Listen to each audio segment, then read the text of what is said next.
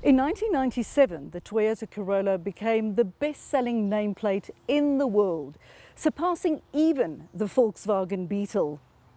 Toyota reached another milestone: 50 million Corollas sold over 12 generations in 2021. But as the popularity of sedans dwindled, Toyota had to move in line with current trends. And quite honestly, I don't think anyone could have done it better than they have.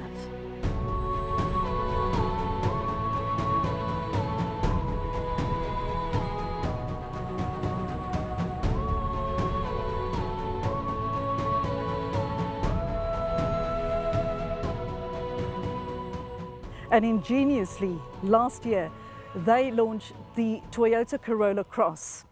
Now, they've introduced the GR-Sport model. Now, the difference between the regular Toyota Corolla Cross and the GR-Sport is purely cosmetic. But it's lovely, and you can pick it up immediately in the red detail all over the interior of the vehicle. There's red trim on the dash. The gear lever has red stitching detail.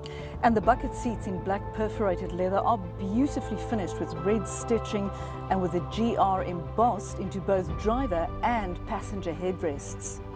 There is also GR embroidered on the floor mats.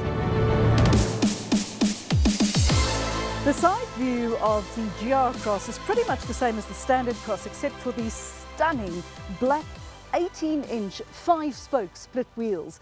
And then at the back, it's not much different, except for, of course, a GR Sport badge and a lower diffuser. As far as tech goes, it's exactly the same spec as the Cross XR. It's got Android Auto, it's got Apple CarPlay, as most vehicles do these days, but it really is a nice touch, and I think they should all have it standard. Then it also has Toyota Connect Wi-Fi. It has the Toyota Safety Sense system, which is wonderful because it actually shows you when there's somebody in your blind spot. And of course, it's got a rear view park camera. Something that is standard across the range is the push pedal parking brake. I haven't seen this in cars for yonks. The colour setup for the GRS is two-tone, with the main colour offset by black accents. It's very pretty. As far as the drive goes, the GRS is fitted with exactly the same 1.8 petrol engine as the standard Cross, and there's nothing wrong with the power. It puts out 103 kilowatt at 6,400 RPM and produces torque of 172 Newton meters at 4,000 RPM, and it's generally a very pleasant drive. However, it's coupled to a pulley system 5-speed CV transmission, not my favourite.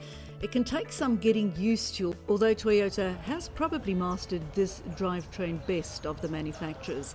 Toyota claims the GR Sport's top speed is 185 kilometers an hour. I haven't tested it, to be honest. They claim consumption of 6.8 litres to 100 kilometers, but during my week in the car, I used 8.8 litres per 100 kilometers.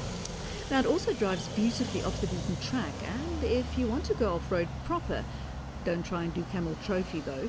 Although it's a bit disappointing that the GR Sport doesn't have the Gazoo Racing engine and chassis treatment, you can understand why when you look at the price tag. It costs 453,200 Rand, whereas a GR Yaris with the racing hardware will set you back about 300,000 Rand more. At the end of the day, it is still a Corolla, and Toyota has been very clever how it's positioned the GR Sport in the market. So if you merely want that racy vibe from the Gazoo Racing stable, this vehicle is great. Another feature the Corolla Cross GRS has are automatic rain sensing wipers, something I absolutely love, and I think it's a must. It's actually so good in terms of safety. But unfortunately, you're going to have to take my word for it right now.